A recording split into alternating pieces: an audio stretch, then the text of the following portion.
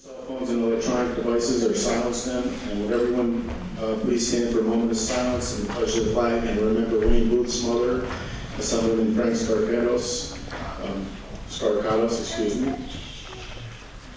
Mayor Judy Kennedy, and who else? Sam Donnery's son-in-law. That's the most.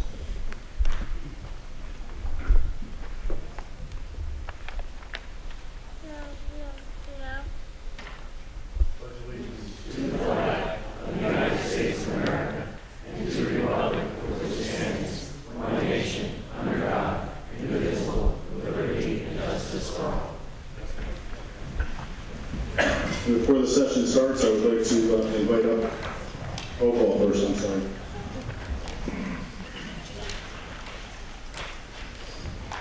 Benelli? Here. Paduk? Here. Gamo? Here. Anagostakis? Benton? Here. Cheney? Here. Fagione? Here. Hines? Here. Kulisek? Lujan? Here. Menuda? Here. O'Donnell? Here. Guskevich? Here. Sassy? Here. Sierra? Here. Segenga? Here. Sutherland? Here. Tortel? Here. Tui? Here. Bureau? Here. Brescia? Here. 21 present. Okay, up to the podium, I would like to invite legislators Kevin Perry and Lujan, Jim Kulisek, Lee Benton, and Mike Anagostakis for two proclamations remembering the late Mayor Judy Kennedy and the late Assemblyman Frank Scarcatos.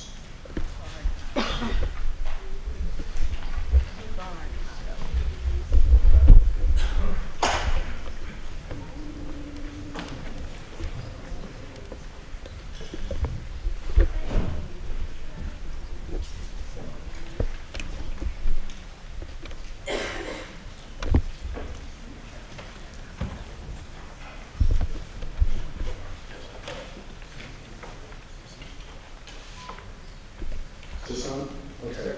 Yeah, and I'd like to invite up the families of Judy Kennedy and Assemblyman Frank Scarcatos, and Legislator Lujan is going to handle the ceremony here for the remembrance.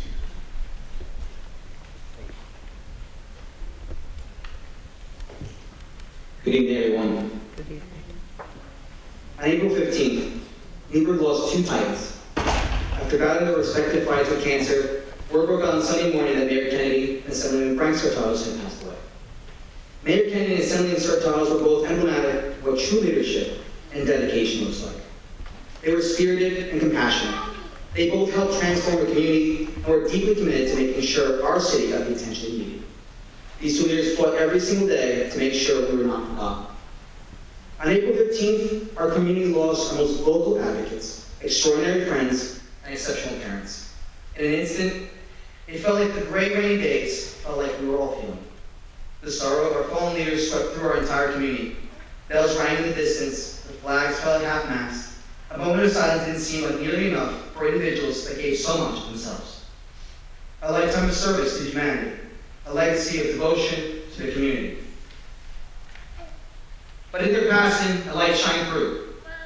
A community built in their images, and their love, and in their warmth came together. Now more than ever, our city must stay strong, must stand united. We have witnessed this. During our last Safe Harbors community cleanup, our Black Vanilla Black Tie Gala, our Habitat for Humanity Walk, at our most recent council meeting where our community enthusiastically welcomed its next mayor, Florence Harvey, and our next councilman, Anthony Bryce. We all deeply miss Mayor Kennedy and Assemblyman Scarcatos for their strength, love, and dedication. I personally want to send my deepest condolences and prayers to their families and friends and their loved ones, and to the communities across the region that felt impacted by their leadership and those that mourn these devastating losses. Thank you for loving our communities as you did. Rest in peace, Frank and Judy. May your legacies live on through the love you showed us all. Thank you. At this time, I would like to present Mayor Kennedy's son, Kyle Kennedy, with his proclamation. If there are any other legislators that would like to speak, please feel free to do so, and I would love to. Please, sir.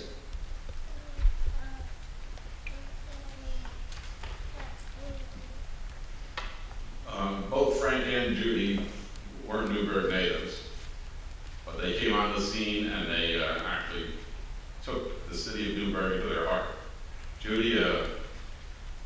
She had a hard-fought election. She came back, she won.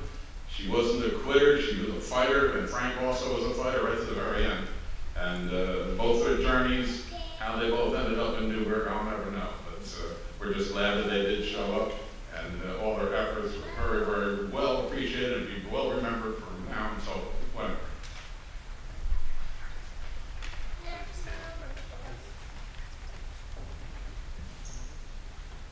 How my mother ended up in Newburgh, I kind of had a hand in that, but she took it from there. And I just want to say it's a great honor to receive this award on behalf of my mother. She really loved Newburgh and all of its residents, so thank you.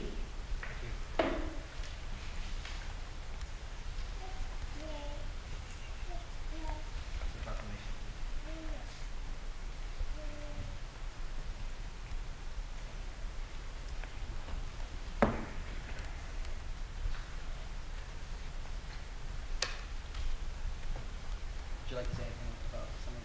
I'm good.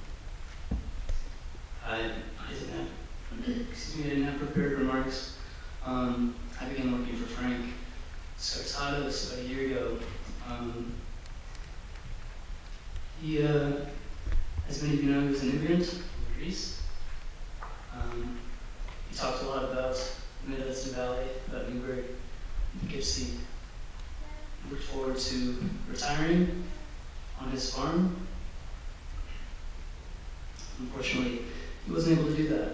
So, as you all know, it's up to the rest of us. As many of you, as all of us have been working to continue, just as Frank and Judy would like us to. Thank you.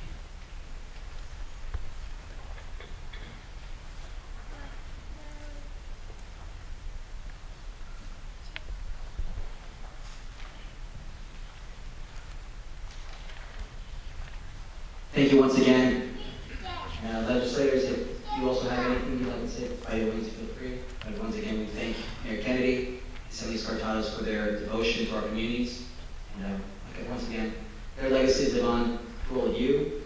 And thank you. God bless.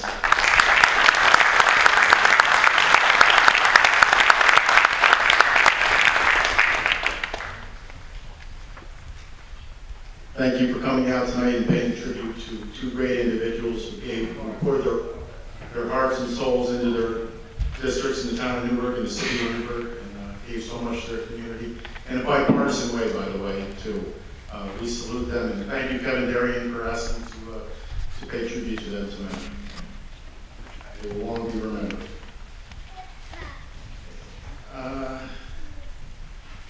Jean, we have a few proclamations we need to present. Okay, first up is National Foster Parent Month.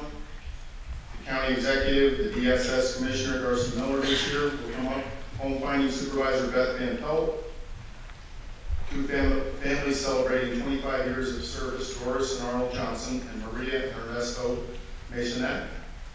And one family is retiring after 17 years of service, Tim and Peg Conklin. So Darcy, you want to take it away with that?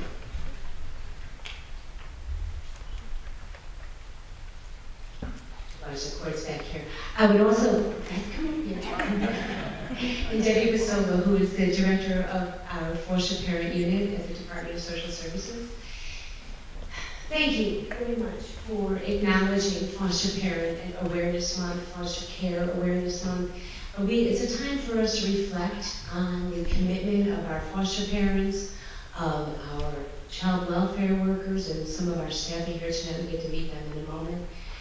And our faith-based communities and our community organizations that are part of providing a stable, nurturing, and loving environment for our children. Bear with me for a moment as I speak about me spending the day today in Albany with the health commissioners from across the state and the mental health commissioners, and we were discussing ACEs, Adverse Childhood Experiences. That is a study that was completed that showed a scientific causal relationship between children's exposure to traumas, physical abuse, verbal abuse, sexual abuse, neglect, divorce of parents, a parent with a mental illness and or substance abuse, and how those adverse experiences have causal relationships to physical health conditions such as heart disease, COPD, diabetes, have a relationship to mental illness and or substance abuse disorders. We've known for many years, and we commit in our work to be trauma-informed and to acknowledge that those experiences shape the lives of our children. On the flip side, the resiliency of our children is incredible, and the opportunity for them to recover and be well and live full lives is dependent on the adults who come into their lives, who provide them with a relationship that is about acceptance, loving, nurturing, and consistency. The foster parents that we are acknowledging tonight have dedicated their lives to these children. I would like to say that our staff at the Child Welfare Department have also dedicated their lives to these children and their families, and we thank all of you for what you have done. Our county executive is not able to be here tonight, so he asked me to extend his appreciation as well. So if we could begin by bringing up Doris and Arnold Johnson.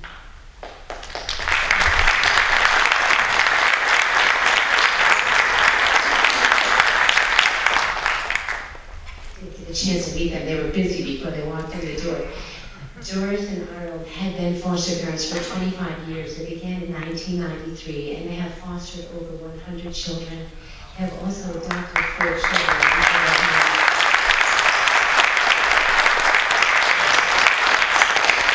They have provided a forever home for these children and forever relationships for so many more. Children who come to them with the clothes on their backs sometimes, having experienced some of the traumas I just spoke about. We thank you for what you have done. And their beautiful daughter and our amazing senior caseworker, Andrea, is here to present them with flowers tonight.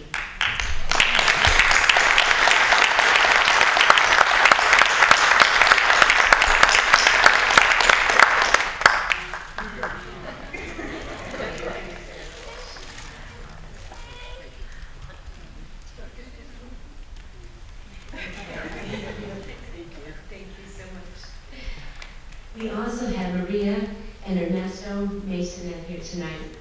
They also have been foster parents since 1993, 25 years committed to fostering over 60 children.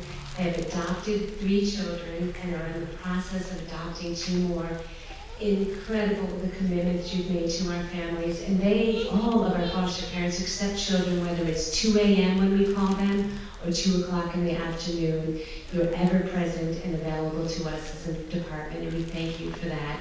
And presenting them with their flowers tonight. Please come on.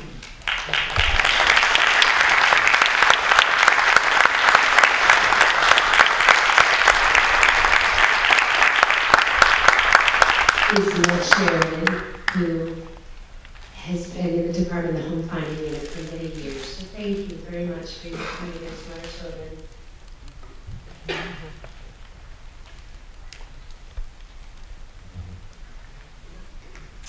Last but not least, we have Peg and Tim Conklin. And I have on here that they've been fostering children for us for 17 years, but I learned when I met them tonight that they have been fostering children literally for 31 years. They were in Louisiana prior to coming here and have fostered, oh gosh, the number of children is incredible, but the number of children they provided a forever home for, additionally incredible.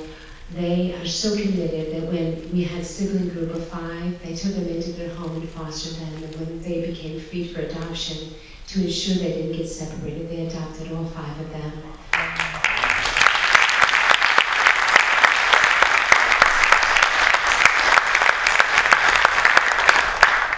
Another sibling group of 3 have a forever home with the Conklins, and most recently, a sibling group of 2. Please come up.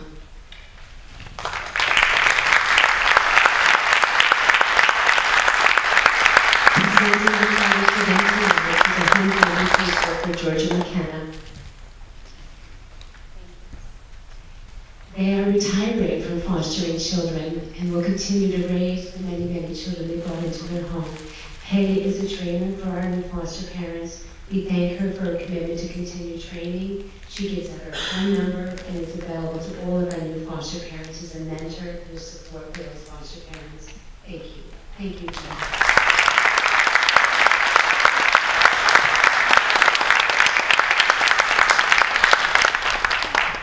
Thank you, Darcy. And thank you, Johnson, Conklin, and Masonette families for all you do. You know, we definitely salute your efforts. I know there's a lot of love and effort, and you give stable families and homes to these children, and it's just incredible. But I do have it's got the county exec's signature on the front, and it's a proclamation of Foster Parent Month. I'll read the first whereas, the first two whereases of it. Whereas May has been designated Foster Parent Month in Orange County, and whereas the youth of this county, state, nation, our most precious resources and hope for the future, all children deserve a caring and nurturing home so that they may reach their full potential. And whereas, or now therefore be resolved that I, Stephen M. Miles, not me, but Orange County Executive, and L. Stephen Gresham, me, Chairman of the Legislature, do hereby proclaim May 28, 2018 as Foster Parent Month. And who am I going to present this to, Darcy? You? But thank you for what you do to be leading this.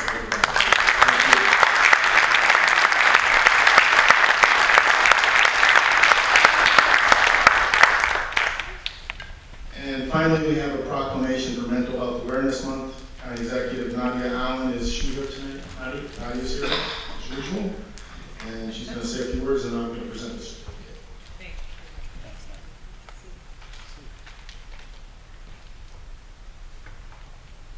Good evening, everyone. It's hard to segue to this wonderful recognition. Thank you all for your good service to our community. As you know, we're here today also to celebrate May is Mental Health Month.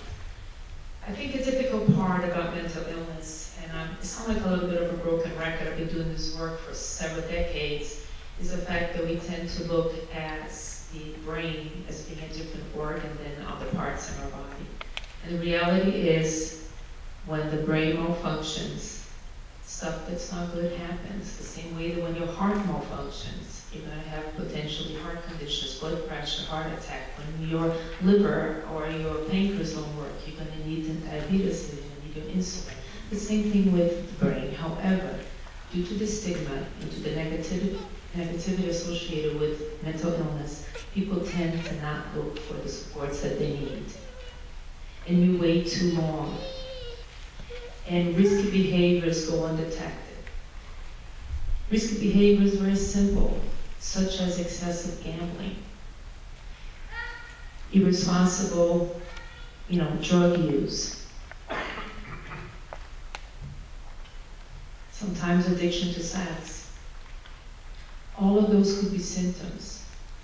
And people are drinking excessively sometimes, they're using drugs to mask their mental health issues. So this May's Mental Health Month, which was started in 1968 by our parent agency, Mental Health America, several years ago, we want you to talk about mental health. Be open yourself up. For those of you that maybe experience a mental health issue, or those of you that have a loved one, and gosh help us, all of us do, if we don't talk about it, it's going to be that closeted illness that nobody takes care of. And when we do, it already reached stage 4, and sometimes it's too late. So I encourage you to please, let's talk about mental illness. The body is one integrated system. We cannot divide from the neck up to the neck down. We need to take care of the entire body as one integrated unit in order to ensure mental health for ourselves, for our loved ones, and for our community. For those of you that may not be aware, if someone is depressed, you're very isolated and insulated and lonely. It's a mental illness. And the reality is, isolation and loneliness kill more than obesity and diabetes. Think about that. So we need to rescue ourselves from this prison of silence and this culture of secret around mental illness. And let's make sure that we talk about it. Our community, our loved ones deserve nothing less from us. On that note, I'm going to pass around some literature about mental health association. We've been providing mental health services in this community for close to 60 years, and we are the very, very proud recipient of grants from this wonderful government, particularly from our Department of Mental Health, and we run the only helpline in the county. This is a 1-800-832-1200 for you to call for information, for referral. If you or someone is experiencing thoughts of suicide, if you need just somebody to talk to. We have people that call us virtually on a daily basis, sometimes more than once a day, just because they're so lonely, isolated, and lost. So this line exists thanks to all of you behind me, and all of us taxpayers, right? It exists for you, so let's make sure that we continue to utilize them. It's in our billboards for the opioid crisis, it's in our billboards for rape calls also. Helpline, don't forget, it's here for you. This is your line. Always call, okay? We're here for you. So I'm going to pass this around, and I'll have some extra in the back for those of you in the audience who would like to take some home. And we also have some ribbons, because the green ribbon is the color for May's Mental Health Month. Thank you so much, Chair of the Legislature, and all of you behind me for supporting us on a yearly basis for this May's Mental Health Awareness Month. Thank you.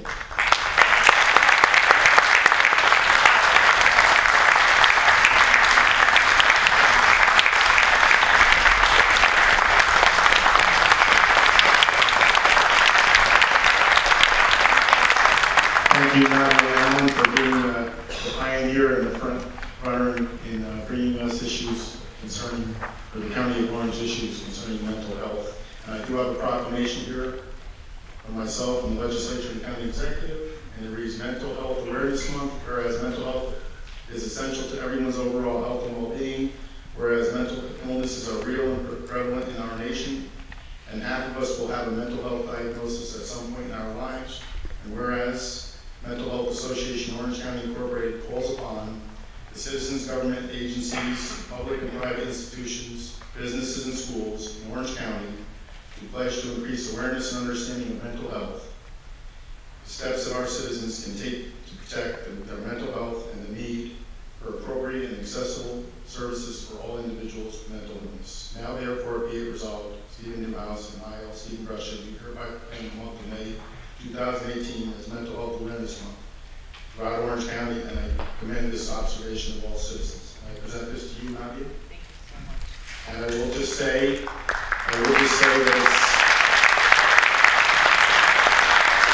it's apropos that we're doing this here tonight when we're poised to introduce in the next hour or so a resolution supporting those workers that have their jobs cut or are in jeopardy by the state of New York.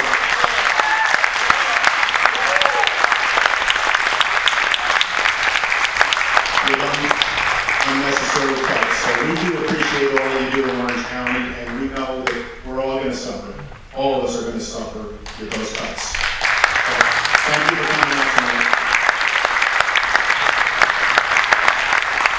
And she was introduced earlier as the Commissioner for the Department of Social Services, but Darcy Miller is also the Commissioner for the Department of Mental Health, and we thank her for being here this evening and her support to what we do, and the understanding that mental health matters is really at the core of who she is. So we thank her for continued support.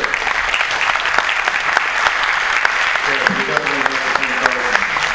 gave us an extremely thorough report at the Health and Mental Health Committee meeting. I was remiss in earlier not mentioning, introducing Assemblywoman Nancy Calhoun, former Assemblywoman Nancy Calhoun, and her husband Bill was with her. They must have just stepped out. I think she might have served with Frank Scarpanos for a short period of time before she retired. I don't know, Kathy, did she? She did? Okay.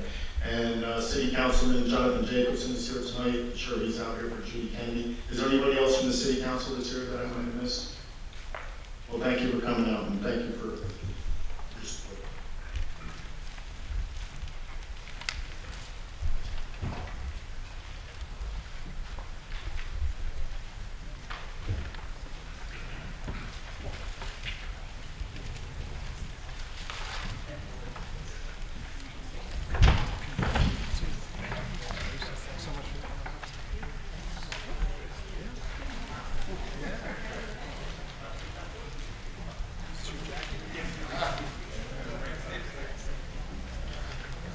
Okay, we have a few signed up for public participation, just two.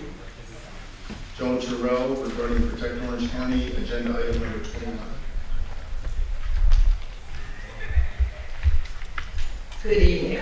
My name is Joan Terrell. I live in Warwick, New York, and I'm a member of Protect Orange County, and as such, it's my pleasure to deliver remarks tonight authored by Camilla Mallon, Chair of Protect Orange County. Protect Orange County is opposed to the combined heat and power project proposal for the Valley View facility. Currently, Valley View relies on electric power, which we believe is far better than transitioning to an on-site fossil fuel source. The CHP project would be using fracked gas. Fracked gas is methane, derived from Pennsylvania shale fields. It is not a cleaner source of heat and power, in fact, quite the opposite. It is the worst possible source of energy, both from a public health as well as a climate change perspective. Natural gas is methane, a potent greenhouse gas that has a 100 times more global warming impact than CO2 in a 20-year time frame. It is, because of our national growing dependency on frack gas, methane in the atmosphere has increased 60%, and half of that is coming from the United States, according to a recent Harvard study. Scientists believe this is due almost entirely to fracking operations to extract methane. Consumption of methane necessitates a vast network of infrastructure, which includes pipelines, as we see here in Orange County, compressor stations as well, storage fields, not to mention fracking wells that leak methane, poison communities, and contaminate aquifers at every stage of the process. While gas burns cleaner than other energy sources, the leaking methane is cooking the planet faster than scientists predicted, intensifying our climate crisis. Moreover, both the fugitive methane and the combusted methane release harmful chemicals that are known neurotoxins, carcinogens, and endocrine disruptors. In addition, Pennsylvania frack gas has exceptionally high radioactivity levels. You need only look at the health impacts already underway in Orange County from CPD to understand the egregious nature of the health impacts posed by this technology. The residents of Valley View already live with compromised health status and should not be exposed to these emissions, which will have an egregious effect on their already compromised health. We came before this body last year and tried to warn you and did of the imminent and dire impacts of CPD. Our resolution over a year ago calling for the DOH to conduct a health impact assessment was rejected at that time. We do thank you for your unity of purpose and vote for the later resolution on the legal corruption matters. But now we see these same health impacts of which we warned are now underway. We've received over 200 reports so far, and some are quite serious from Orange County residents on the CPV activities. Please do heed our warning this time. There are better options of power at Valley View. Geothermal and solar are clean sources of heat and power that are extremely viable at the Valley View site. And we do, and Camilla specifically urges you to reject this proposal. There are NYSERDA grants for both these alternative clean sources of energy, and we'd be happy to help develop an alternative plan in concert with you. Climate scientists warn that the last thing we should be doing is burning more fossil fuels. In 2012, Stanford scientist Mark Jacobson developed the Jacobson Plan for New York State that called for complete electrification of all energy groups. So please, we do hope that you will not go in the opposite direction and that you will not approve the plan and look for an alternative. Thank you very much. Next speaker, Marianne McDonald, on the same issue, on 29.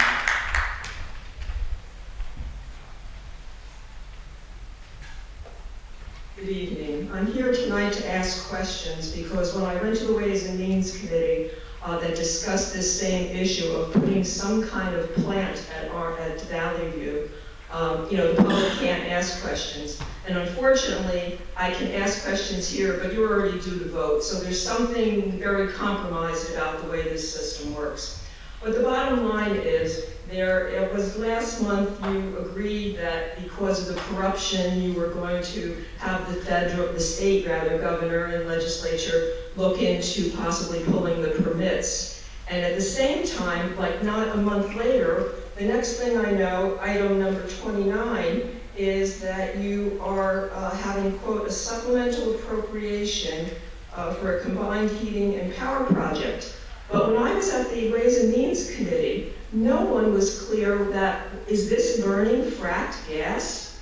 I mean, don't you ask those kinds of questions?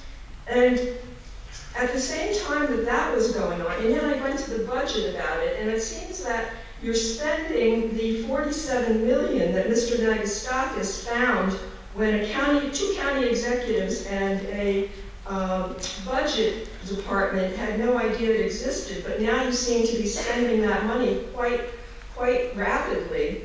And I noticed on your budget that it's only coming from an interfund revenue, like there's no grants or anything that you're getting for this. At the same time that that is going on, I happened to read in the paper that New Paltz, okay, it's their state university, so maybe, I don't know, maybe they're more with it in terms of what's happening to climate change in the planet, but they are getting a $1.4 million solar project, and yet Orange County, at the Valley View site, has 180 acres, and yet you're relegating yourself to outdated gas infrastructure, and we don't even know because no one has asked the question, and I was not allowed to speak at that committee meeting. Is that fracked gas going to Valley View?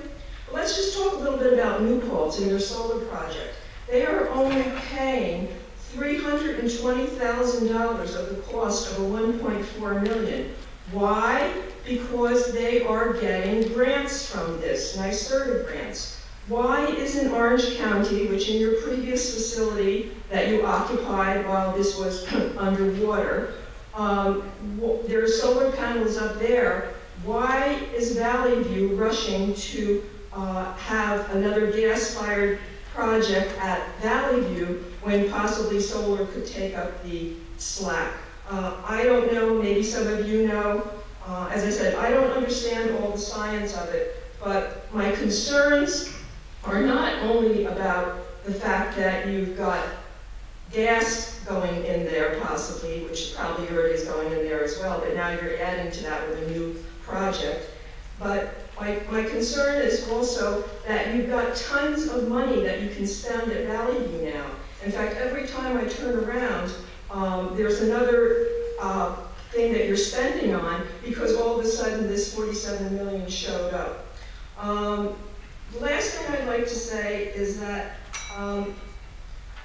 please vote this down. And I just finished very quickly, Mr. President. Sure do. Thank you.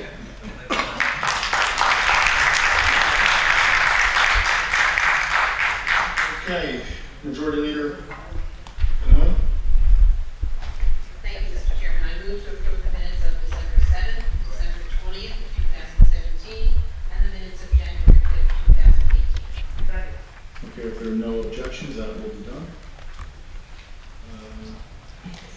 Majority Leader, are there any referrals, consents, or withdrawals? I'm sorry. I thought we did both. Minutes, okay, I'm sorry. Majority Leader Benelli again, which I would like to move collectively on agenda items number 20 through 26. okay, that'll be done as well. 22? 22 through 26. 22 through 26. Okay. And am I recognizing you again for consent? Yes, I am, Mr. Chairman.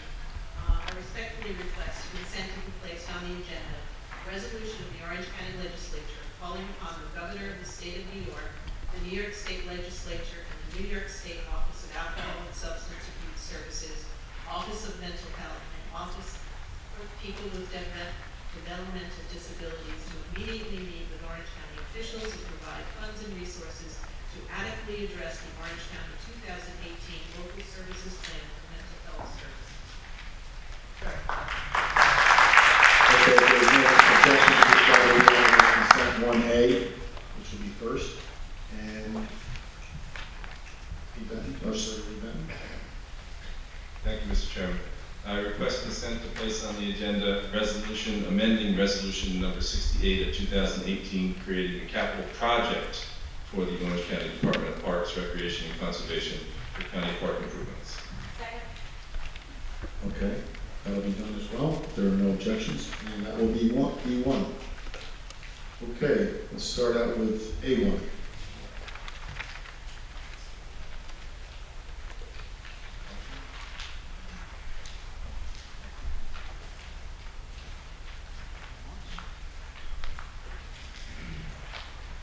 Legislator Benelli and Agnestakis. Resolution of the Orange County Legislature calling upon the Governor of the State of New York, the New York State Legislature, and the New York State Office of Alcohol and Substance Abuse Services, OASAS, Office of Mental Health, OMH, and Office for People with Developmental Disabilities, OPWDD, to immediately meet with the Orange County officials and provide funds and resources to adequately address the Orange County 2018 Local Services Plan for Mental Hygiene Services.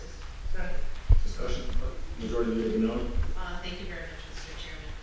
First and foremost, just a little bit of a history. At our caucus meeting on Monday evening, we discussed the last special health and mental health meeting, and it was the consensus of the people in attendance that we should move forward on this now. We did not seek the need to wait, and we felt that we would be in jeopardy if we did not move forward with it, given the calendar of the legislature. And I also recognize that this is the health month as well.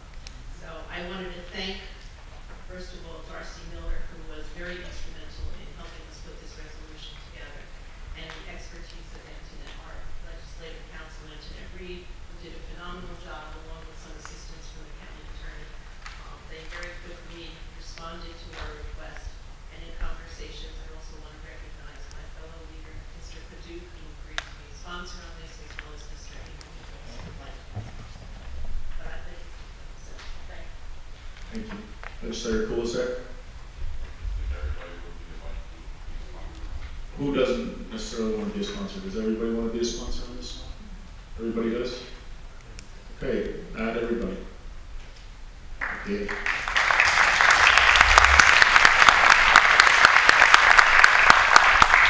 Okay, any other discussion? Roll call. Benelli? Yes. Paduk? Yes.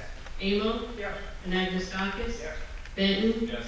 Cheney? Yes. Fagion? Yes. Hines? Yes. Kulisek? Lujan? Aye. Menuda? Yes. O'Donnell? Yes. Riskevich? Yes. Sassy? Yes. Sierra? Yes. Stiganga? Yes. Sutherland? Yes. Tortel? Yes. Tui? Yes. Bureau? Yes. Brescia. Yes. 21 ayes.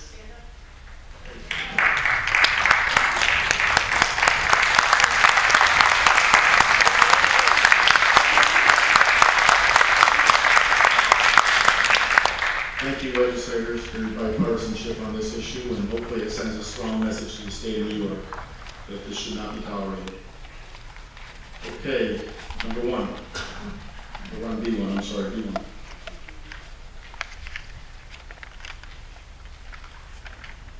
Legislators Benton and Sutherland. Resolution amending resolution number 68 of 2018, creating a capital project for the Orange County Department of Parks, Recreation, and Conservation for county park improvements. Second. Discussion. You want to be added? Fagion added, sorry.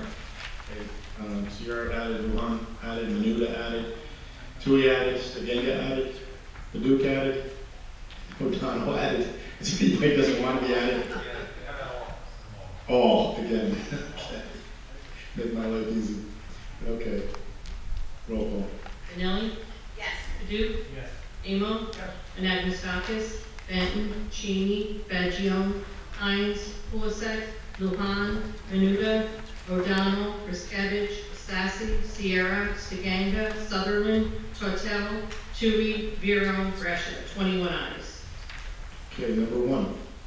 Legislators Kulisek and Amo. Resolution authorizing the county executive in conjunction with the Orange County Department of Planning to accept and appropriate funds from the New York State Energy Resource and Development Authority pursuant to Section 99-R of the General Municipal Law and Section 4.09 of the Orange County Charter. Second.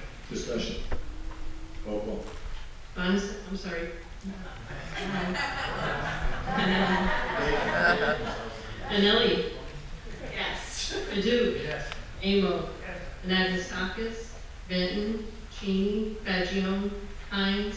Kulisek? Lujan? Menuda? O'Donnell? Riskevich? Sassy? Sierra? Stiganga? Sutherland? Tortel? Tui? Bureau? Brescia. 21 ayes. 2A, receive and file. Number two. Legislators Kulisek, Paduk, Benton, and Benelli. Introductory local law number 3 of 2018. A local law to continue the imposition of tax under local law number 13 of 2009, known as the Orange County Hotel and Motel Room Occupancy Tax Code local law for an additional 3 years. Second. Discussion. Roll call. Benelli. Yes. Paduk. Yes. Amo. Yes. Anagnestakis. Benton. Cheney. Fagione. Hines. Kulisek. Lujan. Menuda. O'Donnell. Riskevich. Sassy. Sierra. Stiganga. Sutherland. Tortel. Tui. Vera. Brescia. 21 ayes. Okay, number 3. Legislators Benton and Sutherland. Resolution authorizing the acceptance of revenue from Airbnb, Inc. and enabling the county executive to enter into such agreements as may be necessary to effectuate the acceptance of such revenue. Discussion. Yes. Lujan added. Okay, roll call. Oh, Stiganga added, Tui added. Tortel added. Roll call. Benelli. Yes. Paduk. Yes. Amo. Yes. Anagnestakis. Benton. Cheney. Fagione. Hines. Kulisek. Lujan. Menuda. O'Donnell. Riskevich. Sassy. Sierra. Stiganga. Sutherland. Tortel. Tui. Bureau. Brescia. 21 ayes. Okay, number 4. Oh, sorry, AA4 receiving file and A4 receiving file and 4. Legislator Benton, resolution accepting and confirming the report of the apportionment of the mortgage tax for the period October 1st, 2017 through March 31st, 2018, as computed from statement filed by the county clerk. Second. Discussion. Roll call. Benelli. Yes. Paduk. Yes. Amo. Yes. Anagnestakis. Benton. Cheney. Fagione. Hines. Kulisek. Lujan. Menuda. O'Donnell. Riskevich. Sassy. Sierra. Stiganga. Sutherland. Tortel. Tui. Bureau. Brescia. 21 ayes. Okay, number 5. Legislators Benton and O'Donnell, resolution amending and reaffirming the Orange County investment policy pursuant to Article 3, Section 3.02D of the Orange County Charter and Section 39 of the New York State General Municipal Law. Second. Discussion. Roll call. Benelli. Yes. Paduk. Yes. Amo. Yes. Anagnestakis. Benton. Cheney. Fagione. Hines. Kulisek. Lujan. Menuda. O'Donnell. Riskevich. Sassy. Sierra. Stiganga. Sutherland. Tortel. Tui. Bureau. Brescia. 21 ayes. Number 6. Legislators Benton and O'Donnell, resolution reviewing and affirming the Orange County debt management policy. Second. Discussion. Roll call. Benelli. Yes. Paduk. Yes. Amo. Yes. Anagnestakis. Benton. Cheney. Fagione. Hines. Kulisek. Lujan. Menuda. O'Donnell. Riskevich. Sassy. Sierra. Stiganga. Sutherland. Tortel. Tui. Bureau. Brescia. 21 ayes. Okay, number 7. Legislator Benton, resolution authorizing the private sale and conveyance of certain county-owned lands acquired by reason of a failure to redeem said lands from a tax sale to Orange County pursuant to Section 10184 of the Real Property Tax Law and Orange County amended local law number 2 of 2010. Second. Discussion. Roll call. Benelli. Yes. Paduk. Yes. Amo. Yes. Anagnestakis. Benton. Cheney. Fagione. Hines. Kulisek. Lujan. Menuda. O'Donnell. Riskevich. Sassy. Sierra. Stiganga. Sutherland. Tortel. Tui. Bureau. Brescia. 21 ayes. Okay, number 8. Legislators Benton and Paduk, resolution approving the release of the county's interest in and to a certain deed sale parcel to the previous owner of record pursuant to Section 5, Paragraph B1 of local law number 2 of 2010. Second. Discussion. Roll call. Benelli. Yes. Paduk. Yes. Amo. Yes. Anagnestakis. Benton. Cheney. Fagione. Hines. Kulisek. Lujan. Menuda. O'Donnell. Riskevich. Sassy. Sierra. Stiganga. Sutherland. Tortel. Tui. Bureau. Brescia. 21 ayes. Number 9. Legislator Benton, resolution pursuant to Real Property Tax Law Section 558 directing the cancellation of certain taxes which have been rendered unenforceable. Second. Discussion. Roll call. Benelli. Yes. Paduk. Yes. Amo. Anagnestakis, Benton, Cheney, Fagione, Hines, Kulisek, Lujan, Menuda, O'Donnell, Riskevich, Sassy, Sierra, Stiganga, Sutherland, Tortel, Tui, Vero, Brescia. 21 ayes. Number 10. Legislators Benelli, Benton, Hines, and Menuda. Resolution directing the Orange County Department of Public Works to prepare an application requesting the consent of the New York State Comptroller to expend funds for an increase and improvement to the facilities of the Beaver Dam Lake Protection and Rehabilitation District. Discussion? Yes. All Dems added, and Kathy Stiganga added. Okay, roll call. Benelli? Paduk? Amo? Anagnestakis? Benton? Cheney? Fagione? Hines? Kulisek? Lujan? Menuda? O'Donnell? Riskevich? Sassy? Sierra? Stiganga? Sutherland? Tortel? Tui? Vero? Brescia. 21 ayes. Okay, number 11. Legislators Benelli and Benton, resolution setting a date for a public hearing with respect to an increase and improvement to the facilities of Beaver Dam Lake Protection and Rehabilitation District. The public hearing would be 22nd day of May 2018 at 5:15 p.m. Discussion? All Dems added. Kevin, you want to be added? You're not on this one. Hines added too. Stiganga added. And Menuda added. Okay, roll call. Benelli? Paduk? Amo?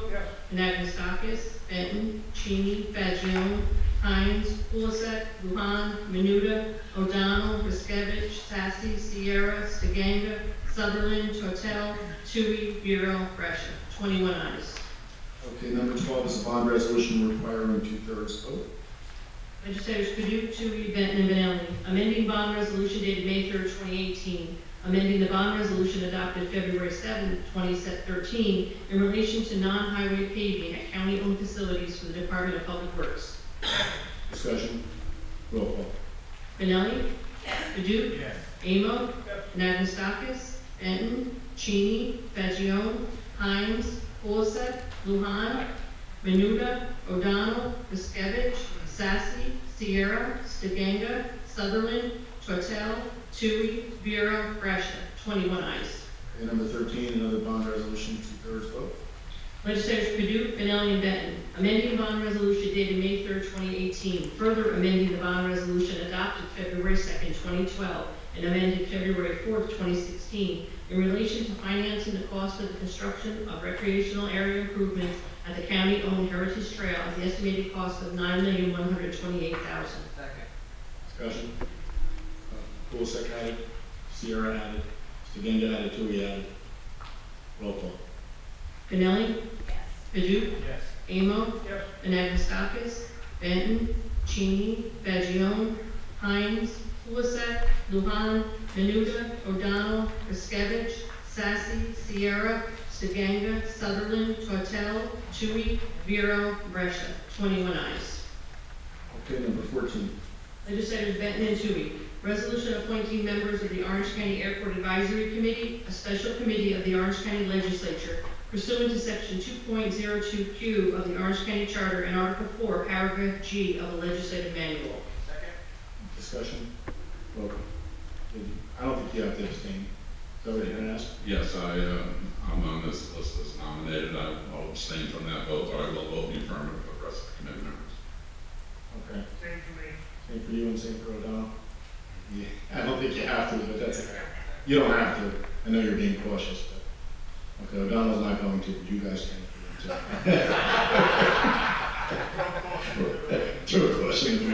Roll call. Benelli? Yes. Paduk? Amo? Anagnestakis? Benton? Cheney? Fagione? Hines? Kulisek? Is that a yes or a? Lujan?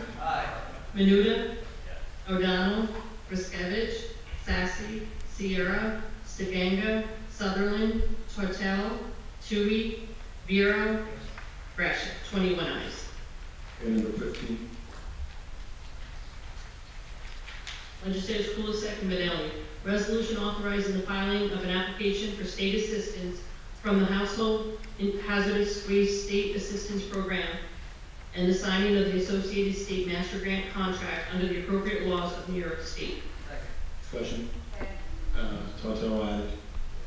Paduk added. Okay, roll call. Benelli? Yes. Paduk? Yes. Amo? Yes. Nagustakis? Benton? Cheney? Fagion? Hines? Kulisek? Lujan? Menuda? O'Donnell? Riskevich? Sassy? Sierra? Stiganga? Sutherland? Tortel? Tui? Bureau? Brescia. 21 ayes.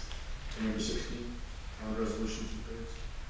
Legislator Stiganga, Sassy, Benton, and Menuda. Bond resolution dated May 3rd, 2018. Bond resolution of the County of Orange, New York, authorizing the construction of capital improvements at the Orange County Jail, stating the estimated maximum cost thereof is $250,000, appropriating said amount therefore and authorizing the issuance of 250 bonds of the county to finance said appropriation. Second. Discussion. Vote. Fagion added. Did I see Jan's hand go up? And Sutherland added. Okay. Roll call. Benelli? Yes. Paduk? Yes. Amo? Yes. Nagustakis? Benton? Cheney? Fagion? Hines? Kulisek? Lujan? Menuda? O'Donnell? Riskevich? Sassy? Sierra? Stiganga? Sutherland? Tortel? Tui? Bureau? Brescia. 21 ayes. Okay, 17, another bond, two-thirds. Legislators Fagion, Sassy, Benton, and Menuda. Bond resolution dated May 3rd, 2018. Bond resolution of the County of Orange, New York, authorizing the acquisition of building equipment at the Orange County Jail, stating the estimated maximum cost thereof is $150,000, appropriating said amount therefore, and authorizing the issuance of 150,000 bonds of the county to finance said appropriation. Second. Discussion. Stiganga added. Tui added. Roll call. Benelli? Yes. Paduk? Yes. Amo? Yes. Nagustakis? Benton? Cheney? Fagion? Hines? Kulisek? Lujan? Menuda? O'Donnell? Riskevich? Sassy? Sierra? Stiganga? Sutherland? Tortel? Tui? Bureau? Brescia. 21 ayes. Okay, 18, another bond, two-thirds. Legislators Fagion, Menuda, Benton, and Hines. Amending bond resolution dated May 3rd, 2018. Further amending the bond resolution adopted August 1st, 2013, and amended October 2nd, 2014, and further amended December 3rd, 2015, and March 2nd, 2017, in relation to financing the costs of the acquisition, installation, and construction of a new emergency communication system for the Department of Emergency Services and Communications at the estimated total cost of $32,430,845. Second. Discussion. Sierra added. And Sutherland added, and Sassy added, and Stiganga. All Dems, that makes it easy on that side. All Republicans, can we do it? Okay, we should do it. Okay, include everybody. Amo, I'm sorry. Roll call. Benelli? Yes. Paduk? Yes. Amo? Yes, Nagustakis, Benton, Cheney, Fagion, Hines, Kulisek, Lujan, Menuda, O'Donnell, Riskevich, Sassy, Sierra, Stiganga, Sutherland, Tortel, Tui, Bureau, Brescia. 21 ayes. Okay, number 19. Legislators Sassy and Stiganga, resolution confirming the reappointments and appointments by the county executive to the Orange County Fire Advisory Board pursuant to section 18.07 of the Orange County Charter. Second. Discussion. Fagion added, Hines added, Tui added, Sierra and Tortel and O'Donnell. Roll call. Yes, Lujan added too, I'm sorry. Benelli? Yes. Paduk? Yes. Amo? Yes. Nagustakis, Benton, Cheney, Fagion, Hines, Kulisek, Lujan, Menuda, O'Donnell, Riskevich, Sassy, Sierra, Stiganga, Sutherland, Tortel, Tui, Bureau, Brescia. 21 ayes. Okay, number 20. Legislators Stiganga and Sassy, resolution authorizing the county executive to accept a certain gift on behalf of the Orange County Sheriff's Office pursuant to section 215 of the county law. Second. Discussion. Roll call. Benelli? Yes. Paduk? Yes. Amo? Yes. Nagustakis, Benton, Cheney, Fagion, Hines, Kulisek, Lujan, Menuda, O'Donnell, Riskevich, Sassy, Sierra, Stiganga, Sutherland, Tortel, Tui, Bureau, Brescia. 21 ayes. Number 21. Legislators Stenanga and Sassy, resolution authorizing the county executive in conjunction with the Orange County Department of Emergency Services to accept grant funds from New York State Division of Homeland Security and Emergency Services pursuant to Section 99-H of the General Municipal Law and Section 4.09 of the Orange County Charter. Second. Okay, add Fagion, Tui, Patel, Lujan, Sierra, Menuda. Okay, roll call. Benelli? Yes. Paduk? Yes. Amo? Anagnestakis? Benton? Cheney? Fagion? Hines? Kulisek? Lujan? Menuda? O'Donnell? Riskevich? Sassy? Sierra? Stiganga? Sutherland? Tortel? Tui? Bureau? Brescia. 21 ayes. Okay, 22 through 26 collectively, and then Patel, do you want to be added to which ones? 23, 24, 25. 23, 24, and 25. All? Lujan, all. Sutherland, all? Yes. Okay, Purdue, all? All Dems, okay. Except Lori's gonna be missing one, right? I think? Or two. Okay. All right, roll call. Benelli? Yes. Paduk? Yes. Amo? Anagnestakis? Benton? Cheney? Fagion? Hines? Kulisek? Lujan? Menuda? O'Donnell? Riskevich? Sassy? Sierra? Stiganga? Sutherland? Tortel? Tui? Bureau? Brescia. 21 ayes. Okay, number 27. Legislators Anagnestakis, Amo, O'Donnell, Sutherland, Tui, Stenanga, Sierra, Tortel. Resolution of the Orange County Legislature recognizing May 2018 as Lyme Disease Awareness Month. We're not missing too many sponsors on this, so all Republicans? Michael Amo? You already there? Okay, I didn't see it. Lujan? All Dems? Okay, good. Good to go. 27. Benelli? Yes. Paduk? Yes. Amo? Anagnestakis, Benton, Cheney, Fagion, Hines, Kulisek, Lujan, Menuda, O'Donnell, Riskevich, Sassy, Sierra, Stiganga, Sutherland, Tortel, Tui, Bureau, Brescia. 21 ayes. Okay, number 28. Legislators Anagnestakis, Amo, O'Donnell, Sutherland, Tui, Stiganga, Sierra, and Tortel. Resolution of the Orange County Legislature recognizing National Skilled Nursing Care Week, May 13, 2018, and May 19, 2018. Everybody wants to know this? All Republicans, all Dems, and Michael as well. Okay. Roll call. Benelli? Yes. Paduk? Yes. Amo? Anagnestakis, Benton, Cheney, Fagion, Hines, Kulisek, Lujan, Menuda, O'Donnell, Riskevich, Sassy, Sierra, Stiganga, Sutherland, Tortel, Tui, Bureau, and Brescia. 21 ayes. Okay, number 29. Legislators Tui, Stenanga, Benton, and Sutherland. Resolution making a supplemental appropriation to the 2018 county budget for the Valley View Center for Nursing Care and Rehabilitation pursuant to Section 4.09 of the Orange County Charter. Okay, Fagion added. Okay, roll call. Benelli? Yes. Paduk? Yes. Amo? Anagnestakis, Benton, Cheney, Fagion, Hines, Kulisek, Lujan, Menuda, O'Donnell, Riskevich, Sassy, Sierra, Stiganga, Sutherland, Tortel, Tui, Bureau, Brescia. 21 ayes. Okay, discussion? I'm sorry, number 30. Number 30. Legislators O'Donnell, Tortel, Benton, and Anagnestakis. Resolution making a supplemental appropriation to the 2018 county budget for the Valley View Center for Nursing Care and Rehabilitation pursuant to Section 4.09 of the Orange County Charter. Discussion? Fagion added. Stiganga added. Tui added.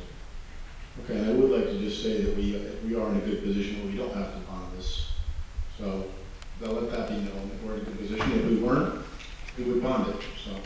And but believe me, the bonds that we did approve over the last few years sailed through on Valley View. Very little dissent, just for the record. Roll call. Benelli? Yes. Paduk? Yes. Amo?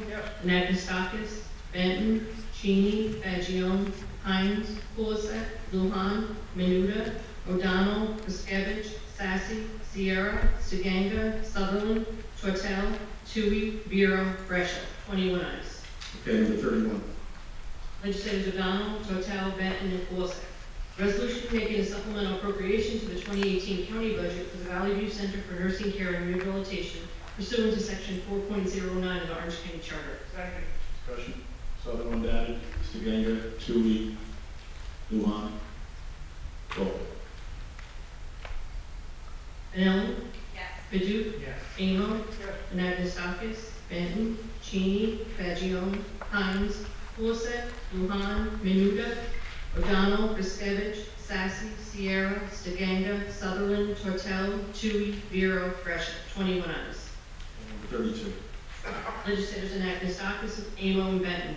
Resolution making a supplemental appropriation to the 2018 county budget for the Valley View Center for Nursing Care and Rehabilitation pursuant to section 4.09 of the Orange County Charter. Aye, second. Your third. Okay, roll call.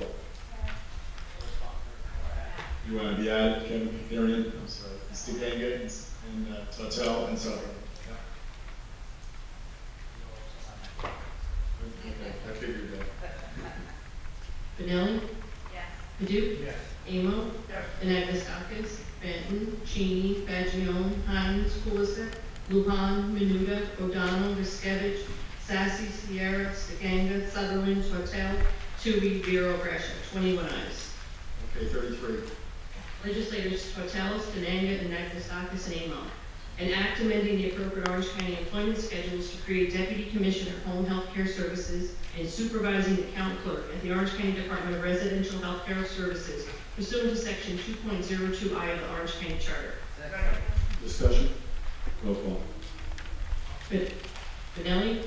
Yes. Paduk? Yes. Amo? Yes. Anagnestakis? Benton? Cheney? Fagion? Hines? Pulisic? Lujan? Menuda? O'Donnell? Riskevich?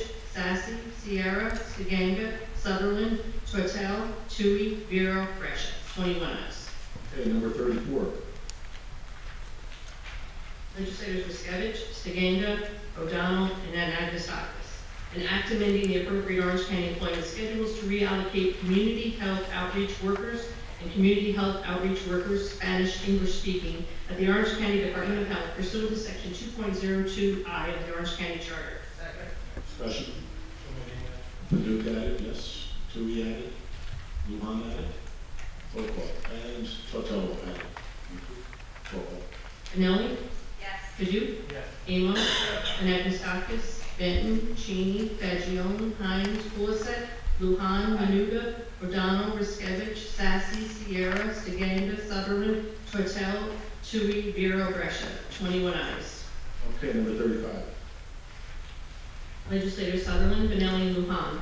Resolution authorizing the Orange County Executive on behalf of the Orange County Department of Social Services to enter into an intermunicipal agreement between the County of Orange, City of Port Jervis, and the New York State Police Departments pursuant to General Municipal Law, Section 119-0.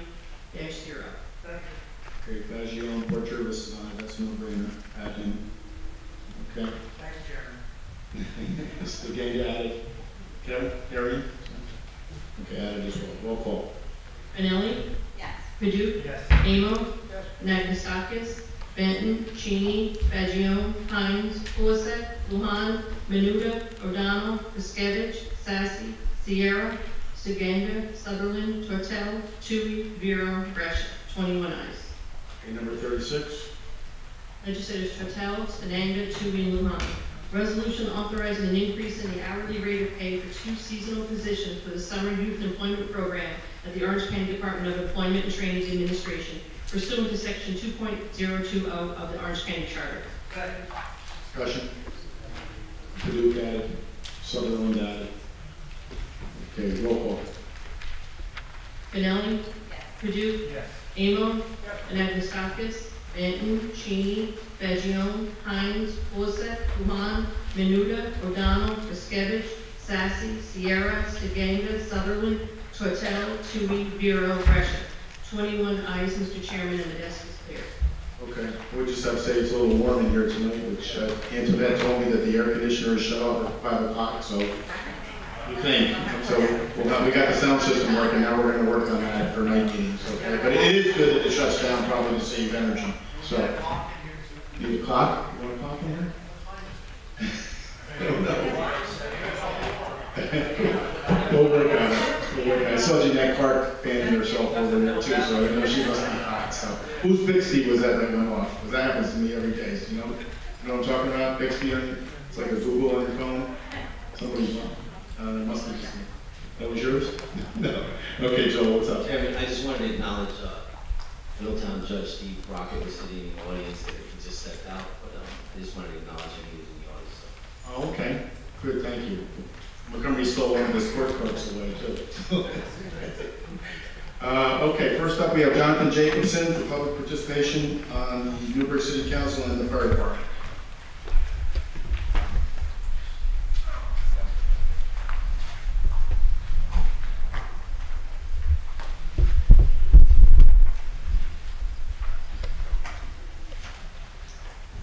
Good evening. I'm Newburgh City Councilman Jonathan Jacobson. I'm here to request aid for the City of Newburgh Fire Department. Because of mutual aid, the City of Newburgh Fire Department goes to fires way beyond the City of Newburgh. We're trying to avoid layoffs. 12 layoffs, which have been 12 firefighters, which have been paid mostly by federal grants. We've put three of those on the payroll. We hope to avoid the other 9 through federal grants that we're applying for. We don't know the outcome. That won't pay for it 100%. Just last November, the City of Newburgh Fire Department responded to the Burla factory fire in New Windsor, where 1 worker died. 8 of our firefighters were injured. When we respond to fires outside the City of Newburgh, there's the cost of overtime. Sometimes there's the cost of workers' comp when people can no longer work for certain periods. Also, you have the problem that when people are off the job, then there's additional overtime for those that are left. Now, Middletown also responds in a similar way outside the area, and I think they could probably use some help as well. But I know that the reason that the City of Newburgh has this is that we're the only fully professional fire department in Orange County. The only one. The firefighters are paid professionals, the truck drivers, everybody. And I believe that this is a safety issue. It's not a partisan issue, it's not even a regional issue. And I know that all of you love the City of Newburgh. But even if those that do not really care about Newburgh, I think should care about the region and the responsibilities provided for safety. I've seen you act in the right way concerning school violence. I've seen you act in other things where you hope that the sheriff is going to cover the whole area. So I think this is another area where the county would be best equipped. It's difficult to ask individual municipalities to pay. With this, because the county is regional, it would be a way of supporting this desperately needed service. I think that it's important that the City of Newburgh Fire Department is fully staffed, not only for the City of Newburgh, but for our neighbors. So I hope you would consider that, and thank you for giving me an opportunity to speak. Next speaker, Scott Martinez, health and safety issue.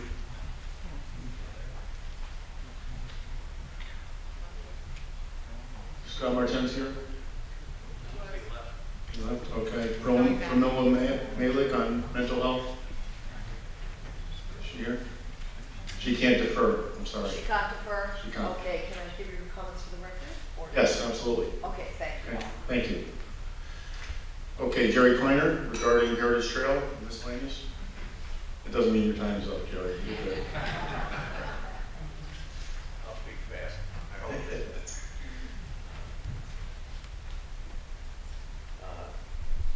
Good evening, Chairman President, Legislature, Sierra, and Mr. Paduch. I basically have a lot of thank yous to say, but you know, having a problem with the air conditioning after this winter, just hearing and talking about air conditioning, it's a nice problem to have. So I don't mind that at all. On the Heritage Trail, we had a meeting today in Middletown with the Middletown Heritage Trail advocates, and I want to thank your DPW commissioner and Parks commissioner who attended and met with the mayor and with us. And we've been talking about the Middletown section of Heritage Trail for pretty much 24 years. And we're hoping that Day, we finally have an intermunicipal agreement signed, and that we can actually go out to bid and start building the trail. So I thank you for all your support. You've really been terrific on the issue. So we hope to move forward. I was also pleased to hear you recognize foster parents. I know people from even back when I worked on the papers said, when are they ever going to do a story and recognize what the foster parent program does? So take note. I hope maybe they will, but I'm glad you did. Lyme awareness.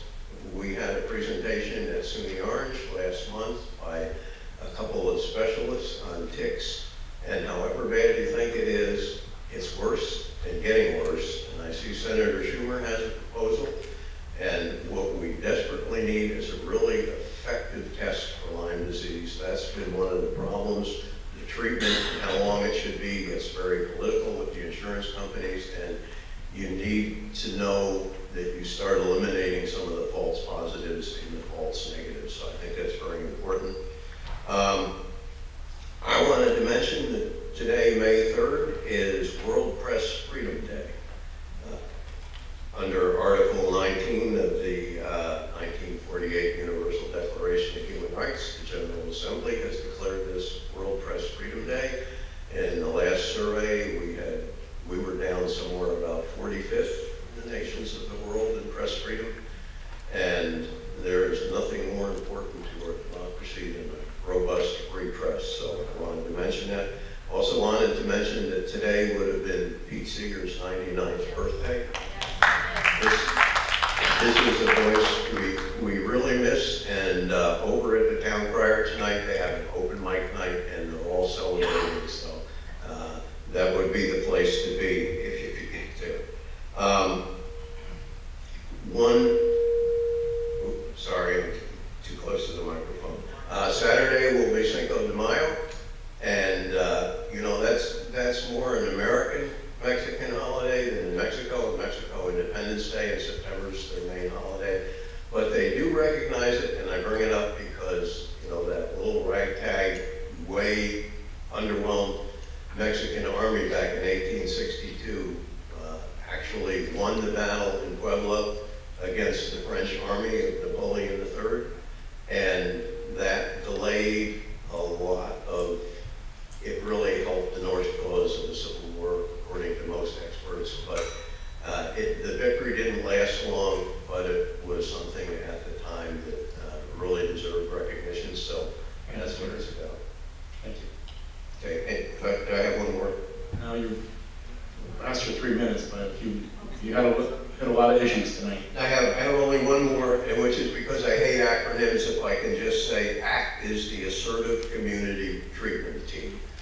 And as a lot of you know, I grew up on the state hospital grounds. I saw mental health pulled apart brick by brick. So I thank you for supporting that resolution and reach out to the state. Don't do it again. You did it before. Don't do it again. Thank you.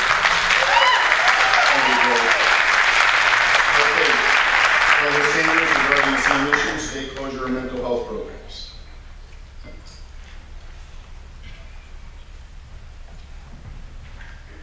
The first thing I want to say is thank you, Orange County Legislature. Thank you for getting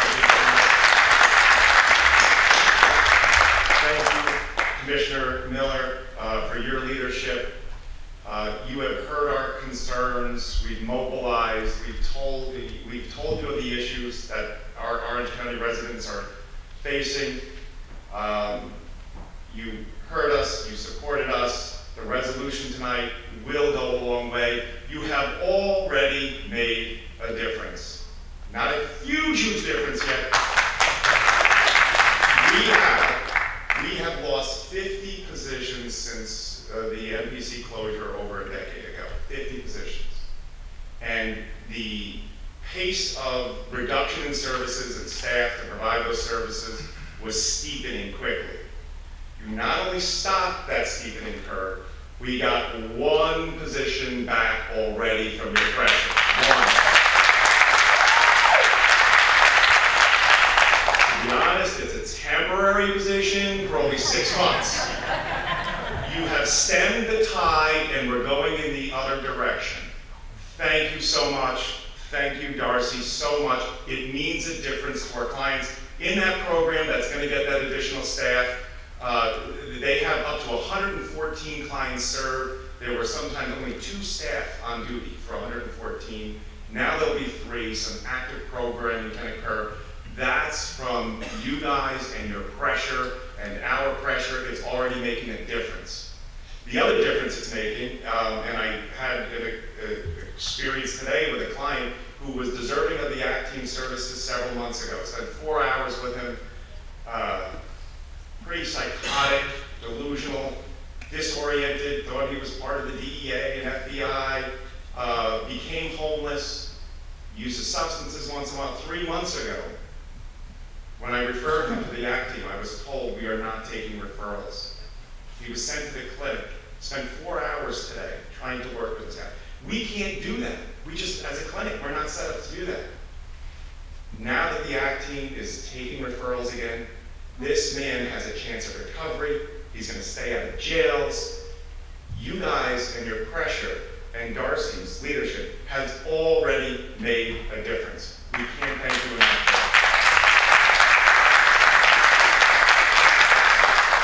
The state, however, is a powerful beast. They are systematically and piecemeal approach to the destruction of the safety net they established through community reinvestment funds on the closure of the psychiatric center. I worked with Commissioner Miller to develop all of these programs that they're trying to close now. And I'll give you a personal note just to show you how indifferent the state is sometimes to local municipalities. I was Deputy Director of Clinical Services, and I was in a cabinet level position at Rockland Psychiatric Center. And when it came to me to start these closures of these programs, I said, hey, you got some county people in both Sullivan and Orange County that are not going to take this. And the words that were said to me to an unnamed administrator said, they can kick and whine all they want. We're not going to listen. We're going to do what we want anyway. That's what they believe at the state level. You guys have already made a difference. You've pushed back. Please keep going. Please keep advocating. You are absolutely making a difference. Thank you very much.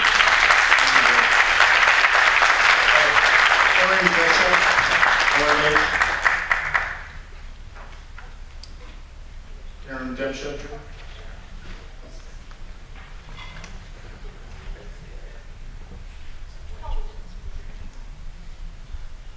Good evening, and thank you for your time. I'm just going to expand a little bit more on what Doug had said, and with a real focus on public safety. Statistically, it shows that people with serious mental illnesses who do not get the services that they need have an increased risk of violence in our communities. 60% of the gun violence that's happened in the past 18 years is perpetrated by somebody with a serious mental illness who is untreated. 67% of parents who are murdered by a child of their own are by people with a serious mental illness that did not get treated. Right? Kendra's law came into play because a person was pushed onto a subway track by a person with a mental illness, and legislators put into law a court-mandated treatment so those people would get services. Middletown Clinic and the ACT team serves almost all of the court-mandated persons in our county. If those clinics go away, I'm not sure who's going to service those people. Our jails and our legal system is being compromised. There's 300,000 people in jail versus only 100,000 psychiatric beds in our country. We did put into place, when the hospital closed, 2 programs, this forensic support team, and there's also the Board Connections. That program began with 4 full-time staff members. We are down to 1 staff member managing both those programs for the entire county. If we want to keep our county safe, we really need these programs in place. And the state promised the county these programs when we closed our hospital in 2006.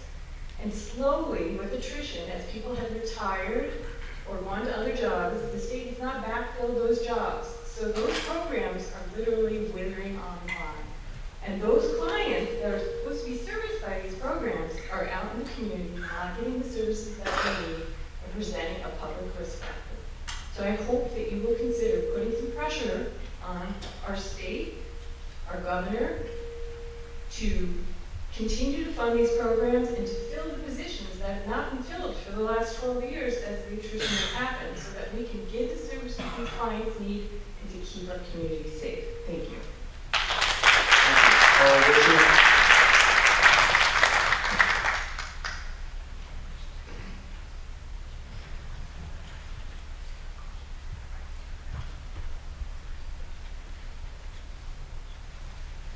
Good evening. I'm here to talk about the forensic support team, which you just heard about twice. In 2006, forensic support team was established to work with inmates that were discharged from the Orange County Jail that had serious mental illness. Forensic support team's role was to help them get linked with services, as well as to make sure that they are complying with treatment and staying engaged. And this was all purposeful to help reduce recidivism, which is a major problem among mental health patients. In 2009, Forensic Support Team also took the responsibility of running the Mental Health Court Connections program in the city of Middletown. And I'd like to acknowledge Judge Brockett, who works tirelessly for the program, is a great advocate. He's put in many hours of his own time to support the program. So I'd just like to thank him for all his hard work. The program is to target those who had mental health issues to, again, reduce recidivism, as well as to limit the population of our mental ill in the jail. It's one of the 29 courts mental health courts that are acknowledged by the Office of Court Administration in New York. So Court Connections in Middletown is acknowledged by the Court Administration in New York. The program was so successful that the City of Port Jervis has started a jail diversion program off of the Forensic Support Team's model. So now Port Jervis is actually running a jail diversion program just like the City of Middletown. The Court Connections program ranges from clients' census from 19, and we have been as high as 50. As the forensic support team's role and responsibilities have increased, staff has decreased. As you heard, it started with 4 staff members, and it's down to only me. And unfortunately, this just limits our clients. It limits the resources that are available, as well as put them at risk to a population who is already at high risk. So forensic support team would like to continue to their role in reducing recidivism, but the only way they can do that is if this program stays active, and with your support, we believe that we can make a difference and make a change. So forensic support team, they would like to expand these programs, help reduce recidivism, keep the mental health population out of the court system, but unfortunately with cutbacks and setbacks, we just don't have the resources. And that's why we're coming to you to ask that you help us in this fight to get the resources we need to help not only our community, but the clients that we serve. Thank you. Thank you, Judge Crockett. I'll recognize you back in the room. Your name was mentioned. Thank you for coming, Judge. Thank you, Judge. Okay, next speaker is Christine Pettit, OMH, excuse me. Sorry. First, I want to extend my thanks to everyone here. I know we've been hounding you for weeks now, writing letters and emails and just advocating for our services. So again, so far with the resolution that you presented, we extend our thanks. And thank you, Commissioner, Darcy Miller, for finally giving us transparency last week. It's the first time we heard some of these grim sort of statistics and announcements that were, again, very non-transparent and very harmful to the community. May is Mental Health Awareness Month. This is the time to speak up about services that are needed in the community, mental health services, the opioid epidemic, county level, state level, private level. There are services that are needed and continue to still be needed. Last week, Commissioner Miller had addressed the housing crisis. I think she quoted 659 beds, a waiting list. We have 2 programs on the Middletown campus. One is a transitional residence and one is a soccer. They have empty beds. We're in a housing crisis. There's a waiting list and beds are empty for self-created, vulnerable staffing issues. They're false staffing issues. They're done to basically close programs because they don't want them. The community, my colleagues, everybody here needs those programs. Housing and housing the mentally ill for residences that have basically medication, supervised living. Again, there's a waiting list and there's empty beds where I work right now. Empty beds. It's ridiculous. The other thing is the promise of the Assertive Act team. Right now their census is 31. Last week Darcy had reported from the state that they would be a fully functionable 48 Census Act team until a decision was made about this Act team.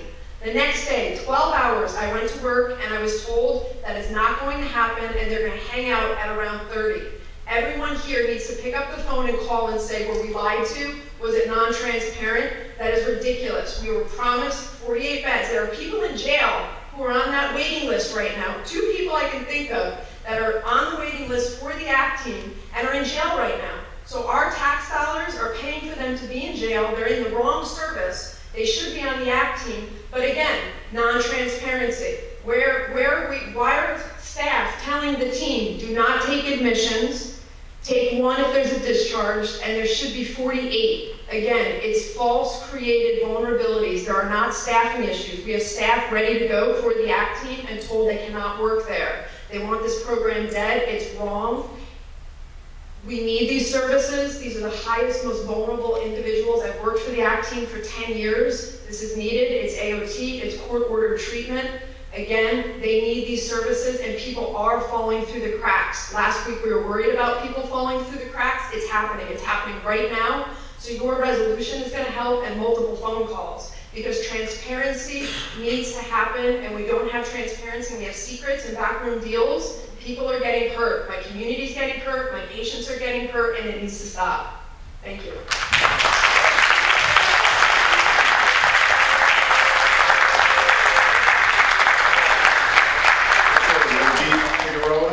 Mental health.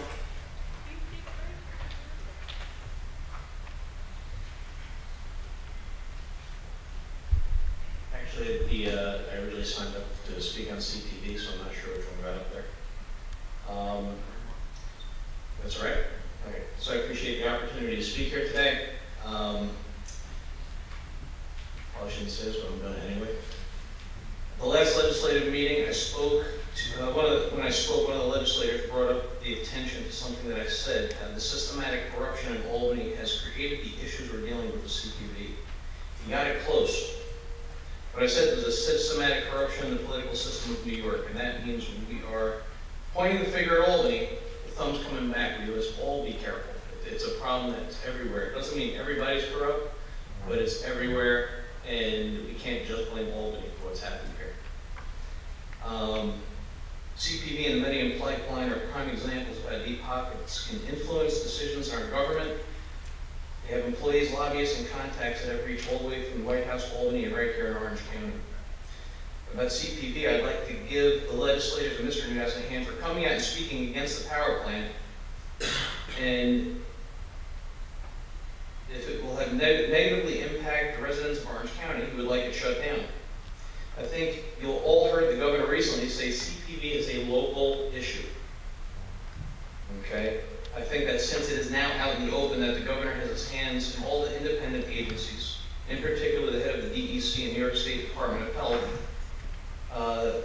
they have standing orders to stand down unless told to act. This, in my mind, gives us permission from the governor for the local Orange County government to act for the well-being of its residents. A home rule applies to the power plant itself at Wawayanda. The well-being of the residents as a whole fall on the county. Power plant emission testing is not designed to make the plant impact-free. There is a certain amount of collateral damage that is calculated in, and the DEC and the power plant operators know exactly how many people will die prematurely, have asthma attacks, heart attacks, etc.? How many people a year will be negatively affected? And how many more will have effects 10, 15, 20 years down the line? Orange County is a science experiment waiting to happen. It's in process right now. There is documented proof of negative health impacts of gas-fired power plants, and we now have studies showing the additional effects of frack gas. Ask many doctors, scientists that have studied it. Ask the acting commissioner of health of Orange County. The negative health impacts are predictable, and if and when the power plant is fired up full time, the negative health impacts will be measurable. So the question is, what's next? We've made major first steps. The governor has given you permission to act because he's not coming to help. There are large numbers of private citizens that are going town by town presenting resolutions for consideration. We, for the most part, have received enthusiastic reception, and there have so far been at least 8 towns and villages that have passed resolutions, with I believe 4 more considering. One town supervisor refuses to consider this worthless, quote-unquote, piece of paper, but 2 of the councilmen are writing their own letters to Albany. The question next is how will Orange County proceed? I appreciate the opportunity today. Thank you.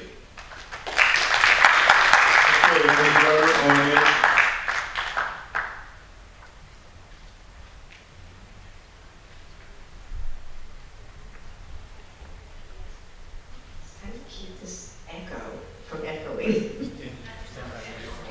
Thank you. Thank you for the opportunity to speak about the cuts to state-run mental health services and also what you've done so far.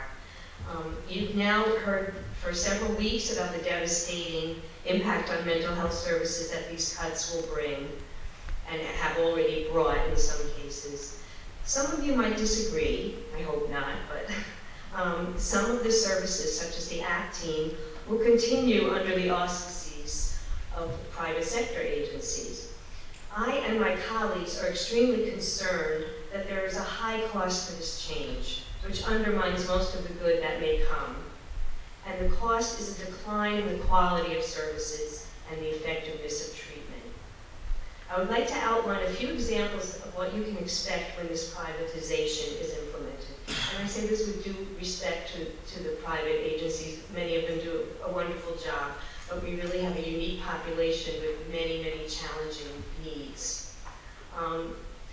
There are unique challenges to working with seriously and persistently mentally ill adults. Those who used to spend years in mental hospitals, such as MPC before it closed, and who generally need lifelong treatment. By no means all, but many of these are people who most agencies don't want or can't serve, such as the homeless, those who are substance abusers, those with poor hygiene, who say and do inappropriate things or intrusive things like yell, talk to themselves, or harass others.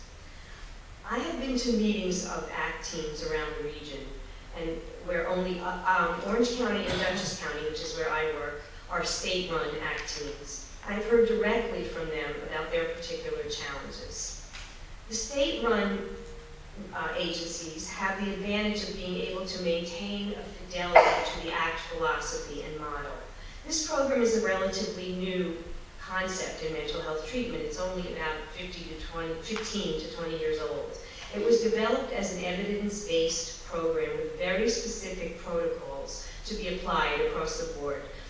They're not always conducive to saving money, but in the long run, ACT programs save millions of dollars by keeping people out of hospitals and jails. So the protocols include staff ratios, which is something that can be compromised in the private sector. The number of visits, we actually see people 6 times a month, which is a lot. Money spent on clients, it's called service dollars. We can do all kinds of things for our clients, transportation, clothes, paying for school, anything imaginable to help their recovery. And even the types of clients who are admitted to the programs, sometimes that is compromised by private sector. The ones that are too challenging are overlooked or underserved, such as those on AOT. The private sector's main priority is, in a word, to follow the money. Continued funding is always an issue, and often there are strings attached to the money. In many cases, they can't afford not to take clients that are referred, even if they're not approved these clients are taking up space that could be used by someone who really needs it. And there are others, but I ran out of time, sorry. But I do hope you will continue to support us as you've done, and if you want to hear more after, I'm happy to share the differences in what the state can provide when we don't have to follow the money. Next speaker, Colleen Elkins.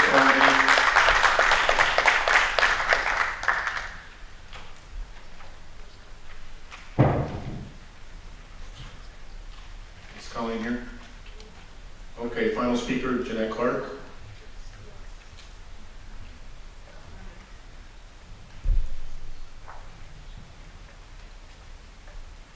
Good evening, everyone. It's been a while since you've seen me. I see some smiles from those that elected in 1993, a couple.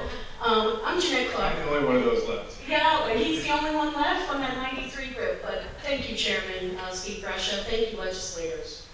As you heard from everyone who spoke, and unfortunately we had other speakers that could not come, we tried to portray a picture for you of why it is important for the county to push back on the state that is trying to transfer, that money to privatization.